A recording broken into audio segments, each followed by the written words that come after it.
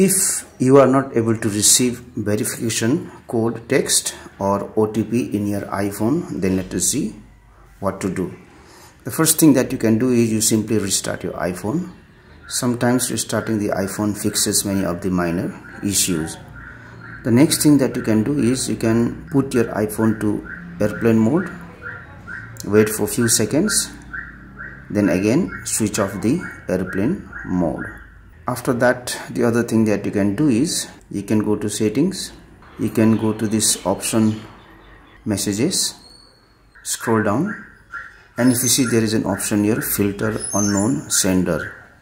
If it is enabled like this one, then what you do is disable this option.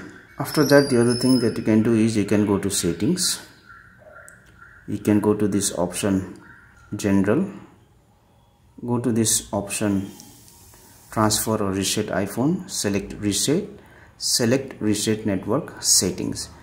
Now you need to enter the passcode of your iPhone to reset the network settings.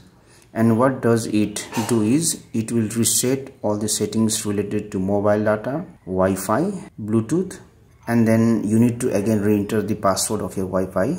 Also you need to again pair the Bluetooth device. So after you have reset the network settings, try to see if you can get the verification code text or not. Now one more thing is, since you require internet to use the application so that it can send you the verification code text, you also need to make sure that there is Wi-Fi in your device or not. And if there is a problem with the Wi-Fi connection, what you do is you have to restart the router. And the other thing that you can do is you can go to this settings option, go to this option Wi-Fi, tap on this eye icon here, forget this network, and again reconnect to the network again. So once you have solved the issue of internet, then again try to see if you will get the verification code in your mobile or not. Now the last thing is, sometimes there might be a problem with the server side, so you need to contact with the application provider in order to check if there is a problem from their side or not.